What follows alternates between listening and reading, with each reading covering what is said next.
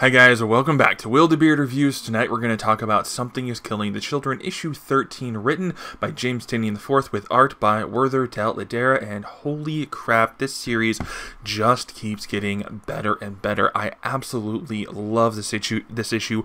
We are firmly in what I would call the climax of what's going on in Archer's Peak. This issue is gory, it is bloody, it is full of amazing confrontation both between the members of the House of Slaughter and the monsters, and Erica and the other members of the House of Slaughter. I absolutely love it. We get a quick glimpse of kind of the mindset from both Erica and the larger players there in the House of Slaughter, and it's absolutely fantastic. And it actually kind of reminds me of Star Wars and the Jedi, the Jedi Order. We'll talk about that once we get into it in a minute. But the first few pages of this book are just pure, unadulterated, like monster gore, and it is absolutely fantastic. That is one thing that this series is not skimping on. It is just pedal to the metal. It just continues to build and grow in that regard, and just the tension continues to build in this. It actually feels almost like a TV show, like a boutique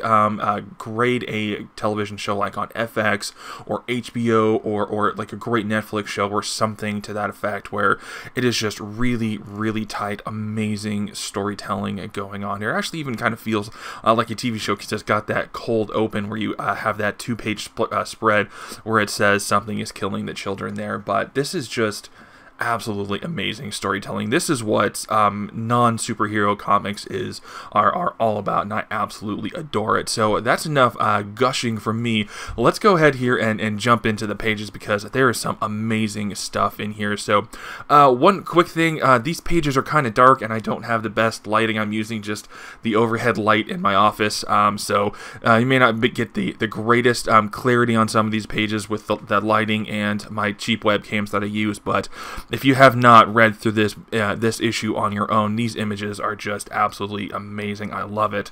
So we have this character here. I believe her name is Maxine. She gets named on another page. She is standing there, kind of distracting one of the monsters, as a bunch of the other members of the House of Slaughter jump around and start hacking and slashing away at the monster here. And I love the aesthetic that they bring. There's just I guess an aesthetic is the best way to put it. They're all wearing like suits. I think Maxine herself is wearing a skirt along with the suit jacket and the blazer, I guess you would call it, and the tie and everything. But each of them has a different weapon. Like this one looks like either a big pipe or like a hockey stick. We've got a samurai sword over here. Someone's got a big knife, a baseball bat. I think someone has a hatchet going on here. It's almost like they each have their own individual weapon, which is really cool. And I like the way that these characters are set apart from Erica herself, because like I said, these characters here are all wearing these suits. They're almost like Men in Black style suits, and the bandanas they have, the colors are inverted from what Erica is usually wearing. She usually has the black bandana with the white teeth marks on it. These are the opposite of that, white bandanas with black teeth. So they're very clearly from the same order, but they're also very opposite from each other. These characters are it's almost like, again, just something to throw back to Star Wars. It's like the color motifs between the Stormtroopers and Han Solo, and stick with me on this. So the Stormtroopers wear white on the outside because they're supposed to be, the benevolent government, but they are really rotten at the core, because they have, you can see the black underneath. And then Han Solo presents as, the scoundrel with the black vest, but underneath he's, truly a hero because he's got the white shirt. That kind of feels like this. They've got the standout white on there, but they have the black teeth. And then Erica has the black bandana, so she kind of presents early on as someone to maybe not be trusted, but she has the whiter teeth, maybe the more benevolent teeth. I may be reaching on the metaphor here, but hopefully you guys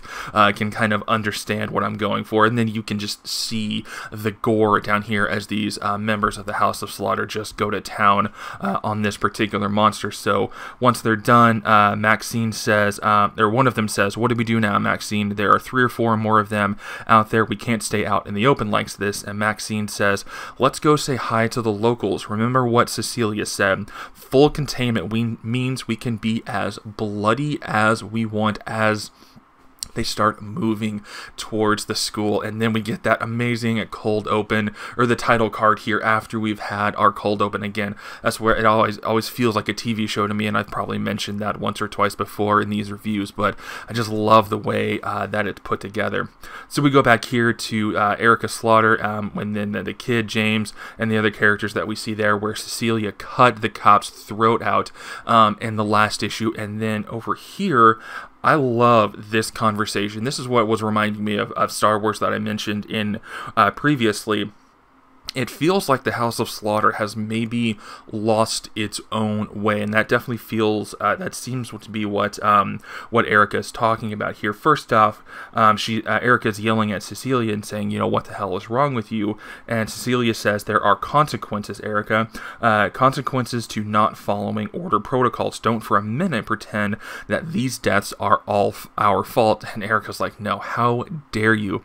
Cecilia says, you are the one that allowed this situation to spiral out of control. You are the one who disobeyed the orders of your direct superior and let him die. You have forced our hand, and we do not like to be forced. And Erica to that says, one of these days, I really hope it sinks in for you that it wasn't the deaths of a few dozen kids that brought an entire branch of the House of Slaughter out of Chicago. You came here to kill monsters, not people. To which Cecilia says, I came here to fulfill my duties and uphold the secrecy that allows our order to continue to operate, which does save children. And Erica says, when's the last time you even saw a monster with your own two eyes? And I love it.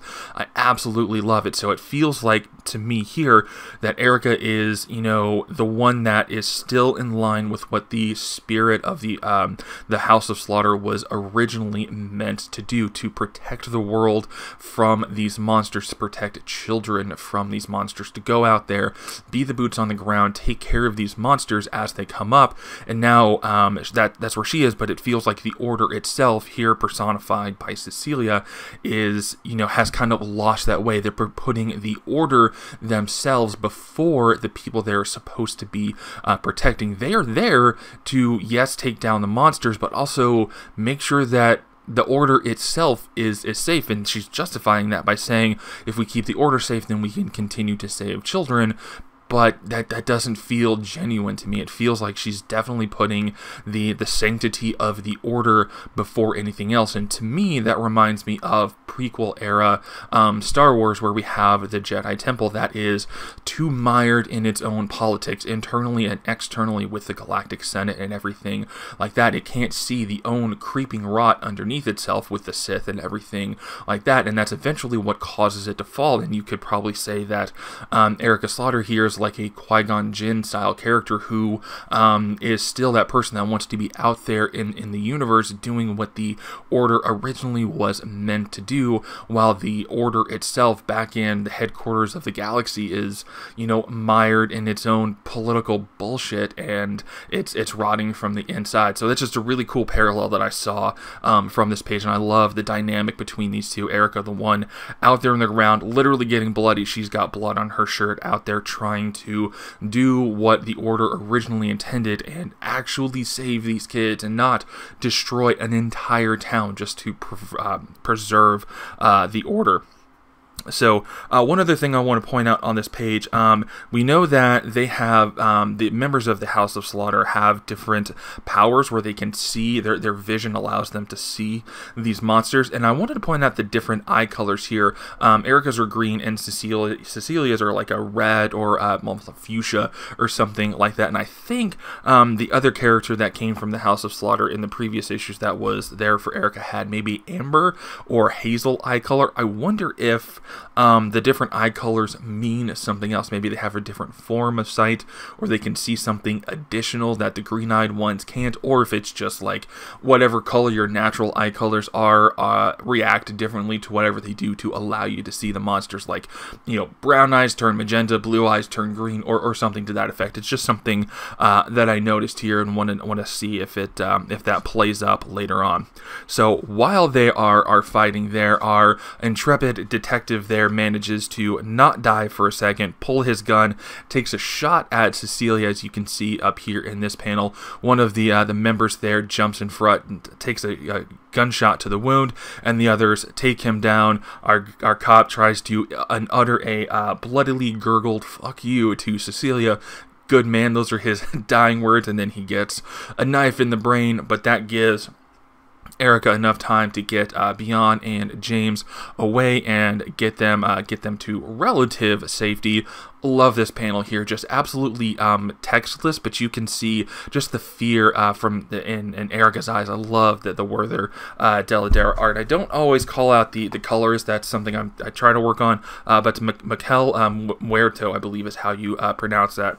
Amazing colors as well. So they jump down into the ravine system that kind of connects a lot of Archer's Peak together, and they're going to start running around trying to get back to James's house where the monster was originally incepted. Looks like James ripped open his stitches from where he got shot back in issue 5. Maybe 6, can't quite remember where that was, but they are running around the ravine system, and then they do eventually get to his house. I love this from Beyond here. She asks, is John dead? And Erica says, yeah, and she says, that's too bad. He let me bring all the colors. Oh, the mind of a child. So back at the school, Maxine and the rest of the members of the House of Slaughter are trying to get in. You can see that she tells them on the phone, find another way in. Of note, I wanted to point this out. I don't know if it's a tattoo or maybe a scar from where she got poked with the thing that allows her to see the monsters. We saw that happen to Tommy back in that first story arc. Again, issue 5 or 6, something to that effect. The guys, everyone inside is trying to figure out what to do. Not too much of note to dive into. They're just kind of progressing the story. The House of Slaughter turns off the power, and then they ram a car through the door, and then Maxine tells everyone get together in the center of the gym if you want to get through this alive. I think that's a load of bullshit, but we'll see what happens there, and we can see them with the weapons here. Total line of crap. So Erica gets the two kids back to the place where it started, where the monster was originally incepted. We kind of learned some of the rules of how monsters come around in issue 12, maybe it was no, I think it was definitely issue 12 from last month. So she sends the kids down and says, this is going to be dangerous and more than a little scary, but if I need you both to answer every question I have honestly and directly. We'll lure the monsters here and I'll finish the job from there, okay? Then she tells her little stuffed octopus, look, I don't want any of your crap. You know how bad it's gotten and what we need to get done. And the little monster says, I know. Then she says, good.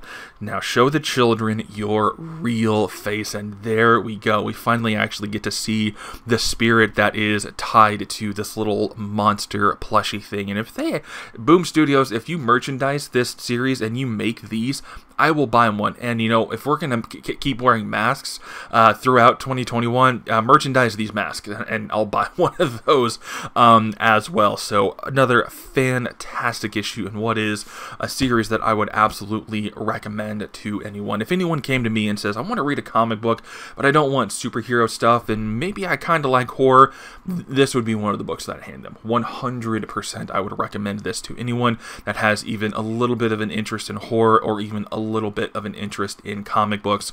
And if they have a little bit of interest in both, this is even better for it. So guys, I love this issue. I love this series. Tell me your thoughts on this one on the comments down below. Thank you guys so much for watching. If it's your first time here at the channel and you enjoyed this video, do me a huge favor and hit that subscribe button for me. It would absolutely mean a lot.